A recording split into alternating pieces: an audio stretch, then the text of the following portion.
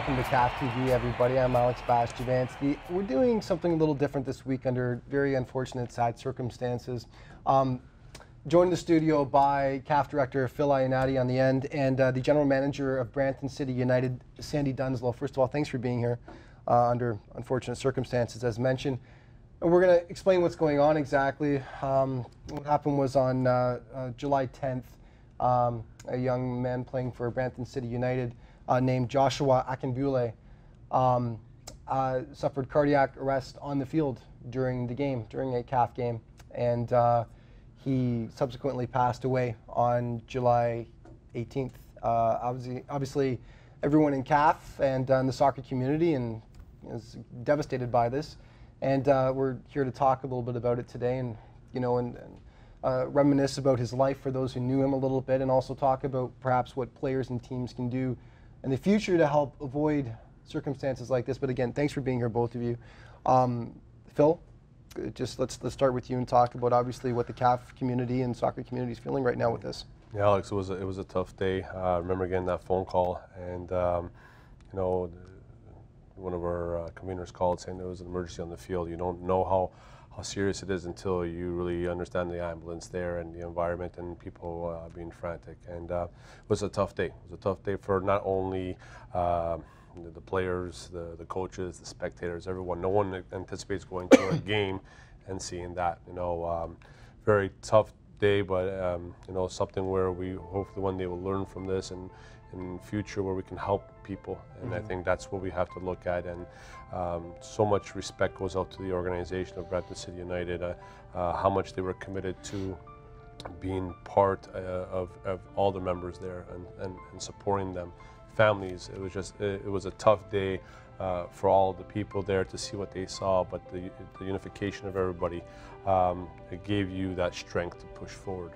We should point out that you're seeing on the bottom of the screen the CAF website, as well as for donations. Now, the reason why this is because Joshua was from Nigeria. That's correct. Yeah, and Sandy's going to explain a little bit more about his past to us in a moment, but from Nigeria. There's been a fund started to help pay for funeral costs and as well to bring some of Joshua's family, including his mother, here to Canada for the funeral. And there's obviously a great deal of expense involved, and that's why there's been a GoFundMe account set up. So if you go to cafsoccer.com, anything can help. If you'd like to make a donation to help pay for the funeral and the family expenses. You're the manager of the team. You were actually there that day when this was transpiring. How is the team and the organization holding up? Team's holding up on a daily basis. We've had a lot of support from the CAF family as well as other organizations. The support has been overwhelming. The constant texts, phone calls, general inquiries asking what they can do to assist, how they can help us has been overwhelming. The guys are slowly taking time each day to process everything that's happened and the fact that unfortunately they've lost a great teammate. And his background, this is a young player, by the way. He just turned 29 years old a couple of months before. And he'd been in Canada for 1 year. He was over a year. A refugee. And just give us a little bit of background about that and his family back home. Joshua, as we stated, has just been here just over a year as a protected refugee. He's done some volunteer work with the refugee church as well. He started with us back in June as a new player. He's definitely dedicated to the program, wanted to succeed and continue with his talent at a higher level. He continuously showed a dedication, was always at practice, always there, always had a smile on his face. He was determined to get a spot on our lineup with Coach Juan. He wanted to be out there, wanted to be part of the group and part of a great organization. That day, the last game that Josh played, he was playing very well, probably one of his best games. Coach had continuously saw the improvements with Joshua. He was organized tactically. He was providing a lot of support on the back on the left wing, going with possible scoring opportunities. And we're showing his pictures as well, and we'll talk a little bit more about this, but what a smile. I mean, obviously this is just, on so many levels, it's just heartbreaking, but he just looked like such a great guy. He was, even sitting on the bench, Didn't matter if he wasn't on the starting lineup. Yeah. He was sitting there and always had a smile on his face, and the positive atmosphere around him. He make everyone have that smile on their face. He was just continuously positive. We have to take a quick break, as we mentioned. CAFsoccer.com if you'd like to donate to help pay for the funeral expenses. We're going to talk a lot more about this coming back in just a moment. More CAF TV coming up.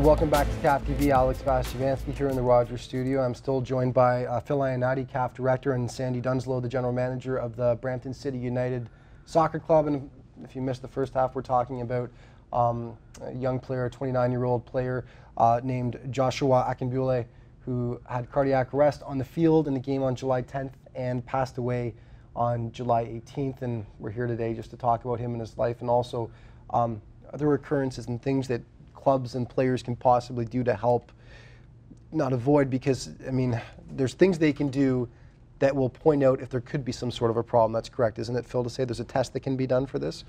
Yeah, you know, someone close to me had his son had issues with his heart when he was younger, and he went to the doctor and he pushed for this test called the echo. And when he had the test, it showed a hole in his heart. So they went in and did the surgery on it.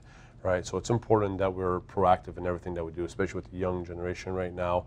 Sometimes you just don't know, right? And we have so much here in this country of Canada that we have the ability to try and see if we can get the echo done, right? So anytime you have an issue, you feel an issue, or you sense something, be proactive. Go to your doctor, ask to get that done. This is the echo test. This is yes. ECHO. There's two different ones. There's, okay. I think one of them is called the ECG one, but there's another one called the echo test. Okay. So that the ECG is actually when they put things on your heart, they test the heart. The echo one is actually an ultrasound. Okay. It's an ultrasound that goes throughout the heart to see anything abnormalities throughout the heart, and that's very important. And once you notify, because you can't really tell by certain things, but through that process, through the echo, you have the ability to do so. And this is not an isolated incident as well. It's interesting when you start actually doing some research on this and you see a variety of different sports and a variety of different players. Quite a few this has happened to actually over the years. Perhaps the most well-known in soccer recently being Fabrice Muamba of Bolton Wanderers, who suffered a heart attack on the field in an FA Cup game against Tottenham back in 2012. He actually was able to be revived, and he survived. But I mean, even in hockey, Rich Peverley in 2014 on the bench, Yuri Fisher of the Detroit Red Wings happened as well. A couple this year in soccer as well that we've noticed, even just as recently as May, a couple of footballers that passed away. So this is something that is not, it's not an uncommon thing to have happen, is it? No, it's not. And you know what, then many of these professional teams have certain tests that they do to even go onto the field before. So it is, you're right, Alex, it's not something that people don't see every day. It does happen. It's uncommon, but it does happen, yeah. Exactly, yeah. And the key here is that, you know, one of the things that when we were together at the hospital, a doctor came in to Sandy and myself and said in front of everyone, this could happen anywhere. Happening on the soccer field actually gave Joshua the best chance to survive. This is something he did not know he had, obviously. Obviously not, yeah. You know, and on the field, you know, so much you know, respect goes out to Juan Barreto, what he, you know, the support he gave that day. Juan is the head coach of Brampton City United, of course, we should point out, yeah. And between Sandy and Juan and the members there, they just gave that support, and that's a challenging day for them to see all that happen. And it was going to happen. It was a day that happened on the soccer field, and it's a sad day to lose someone that's part of our family. You mentioned before we got on, I was talking with Sandy, that Brampton City is going to take the step of actually retiring his number. Yes, Joshua was wearing number 3, so that will be retired with our open age group, as well as our U12 team will be retired. And with respect with Joshua, when we step back on the field, we will also have memorial bands in honor of Joshua for every game that the Brampton City United steps on. City United has been just amazing throughout the entire thing. If you missed the first segment, on the bottom of the screen you see where you can go to donate, and the reason why we're asking for donations is because the funeral expenses, and also to bring Joshua's mother from Nigeria to Canada for the funeral. It's going to be very expensive, and every dollar counts. So if you can't afford to give a dollar or two, please go to the CAF website. You'll see the link there for a GoFundMe.com page. You know what, guys? We've got about a minute and a half left. Just, final thoughts. Obviously, this is a tragic thing. You knew him better than either one of us, obviously. Just, maybe some of your final thoughts on the kind of person that Joshua was. Joshua was caring, had a love for the game. No matter what, he was always there to support and work with his teammates. And he's definitely going to be a teammate that we're definitely going to miss on that bench, whether it be at our practice, whether it be on the field, or sitting as a sub. His absence is definitely going to be missed, as he was truly loved by all his soccer family, which we've seen over the last week and a half. It's been overwhelming. And I was going to say, really neat. Obviously, a lot of the players were there at the hospital visiting him, and one of the players was on loan in Colombia and had his mother go to the hospital as his representative there. This is how much this player meant to everybody. Phil, just your final thoughts. We've got 30 seconds. Yeah, you know what? To all CAF members, thank you, because this whole week is non-stop emails to Sandy and the Brampton United. Our program is about all of us, supporting each other. And this is a tough time. And again, thank you to all our members out there for your continued support towards Brampton City and the family. If you can support us as we go forward with bringing the family over, it'd be appreciated. Again, thank you very much. Guys, thank you for being under these difficult circumstances. Thank you so much.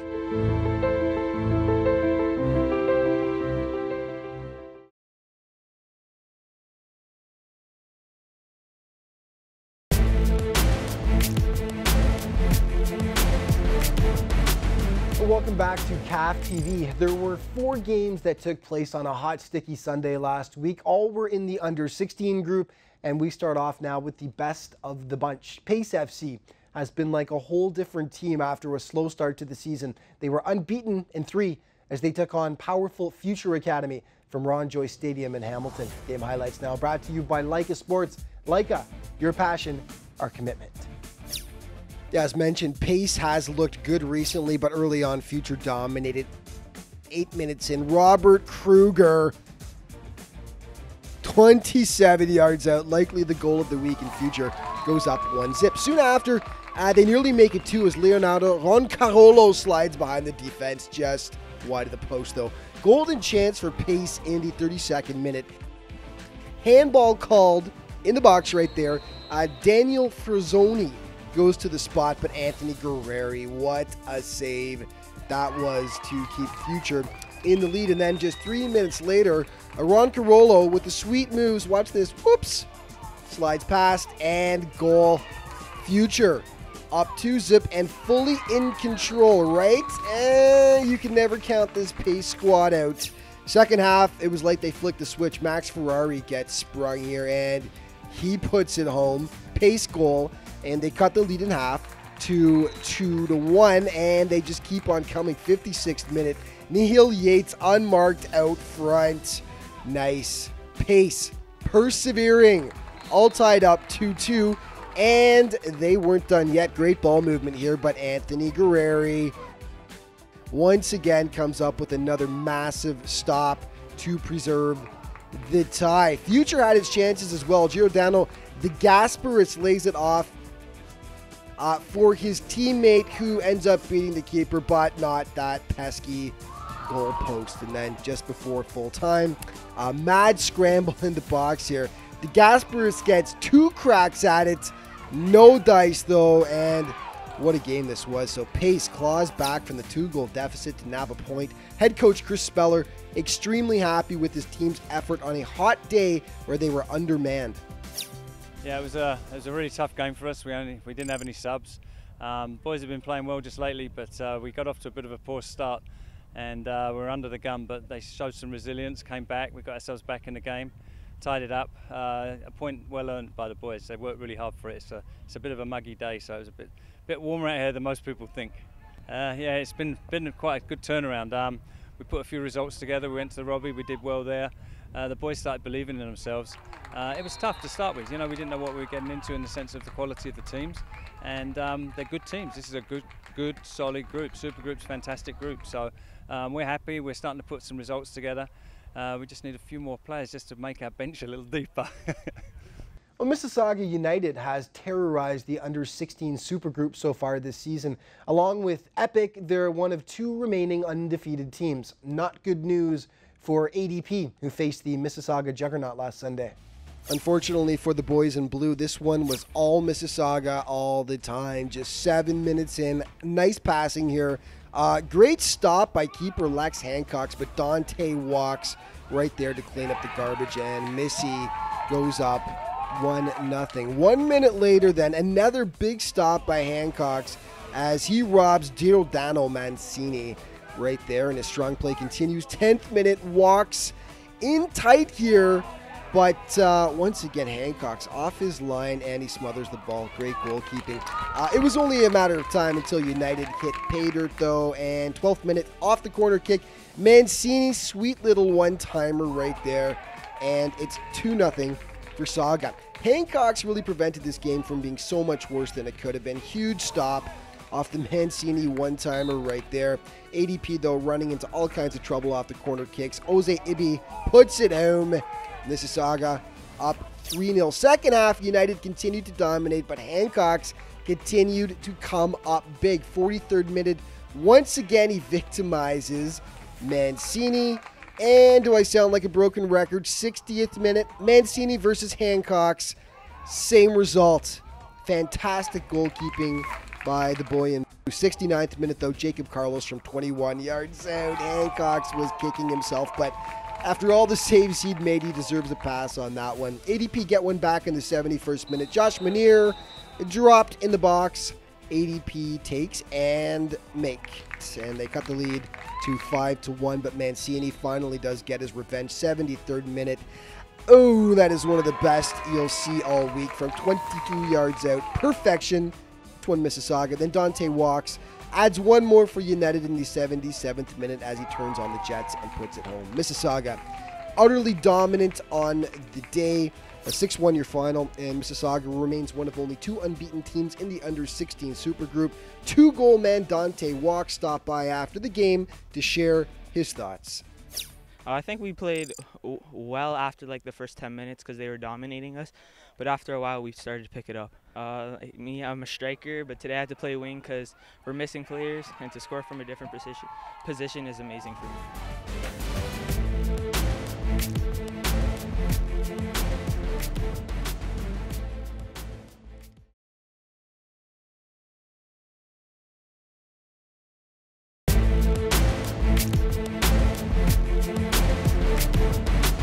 Welcome back to CAF TV. Well, Chantilly forever suffered a shattering loss 2 weeks ago in one of the best games of the year so far. The boys from Hamilton went back and forth with Mississauga before cruelly succumbing to defeat on the last-minute United goal. So they were chomping at the bit in their next game against Brampton Elite. So Brampton didn't have a win through 5 games heading into this one, but they stayed close the whole game. Early on, though, it looked like Chantilly might stroll through. Israel Perrin on the break. Off the goal post, though. Golden chance for Brampton here. Christian Coletta. All kinds of time, all kinds of space, but just can't convert, though. And then moments later, it's Coletta again on the break. Great stop, though, once again by Carson at Provenzano. The second half now, and Elite, they should have had a better result in this game. Provenzano again robs a great chance. Brampton had so many chances. And then Provenzano gets caught in no man's land, and he takes out Coletta. Nothing ended up coming of the free kick, though. Late in the contest, Elite has a defensive breakdown right there. Perrin just strolls right in and feeds Alex Elk. What a great win for Chantilly, but killer for Elite. That's deflating. So close to at least notching their first point of the season.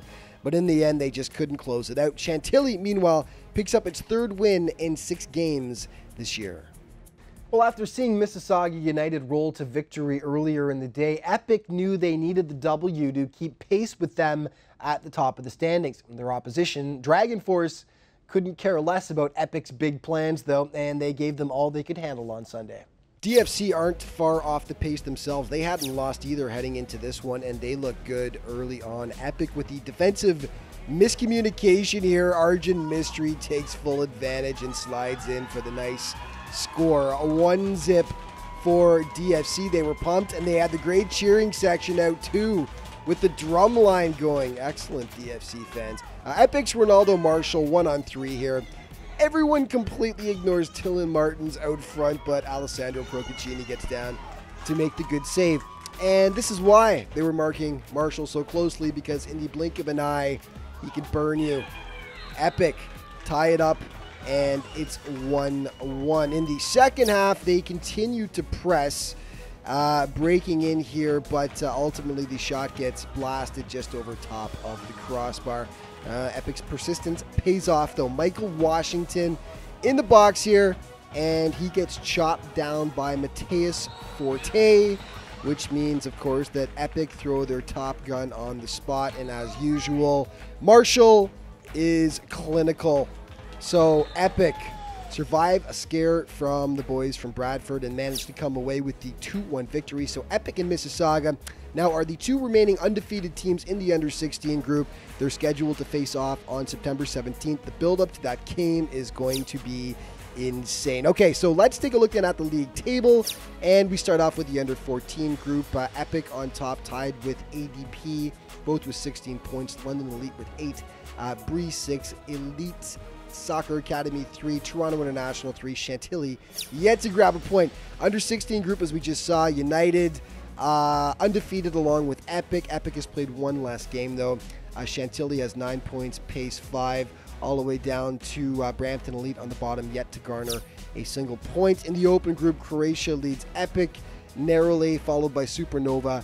Brampton City, Burlington, and Toronto Atomic are now tied on the bottom with 3 points apiece. And just before we go, let's take a look at the CAF Countdown, the top 5 plays of the last week. Number 5, we could have picked any one of about 6 saves from ADP's Lex Hancock's in this game, but this one against Mississauga, that's the one we're going with. Stellar goalkeeping. Number 4, DFC's Argent Mystery against Epic. Beautiful little fake, and then the sweet finish to put the Dragons up 1-0 and get the drum line going from the DFC fans. Number 3, future keeper Anthony Guerreri had a monster game, and here he makes the monster save off the penalty kick against Pace.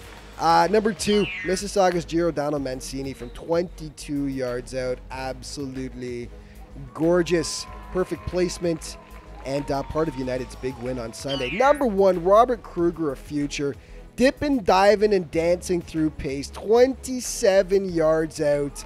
That's an absolute stunner. Beautiful goal, and that is our CAF play of the week. And that's going to do it for this week. Once again, on behalf of everyone associated with CAF, our heartfelt condolences go out to the family of Joshua Akambule. And if you'd like to send a donation to help with funeral costs and to bring Joshua's mother out from Nigeria, please visit the CAF website at cafsoccer.com to find out how you can help. Every dollar counts. Thank you so much for watching, folks, and we'll see you next week.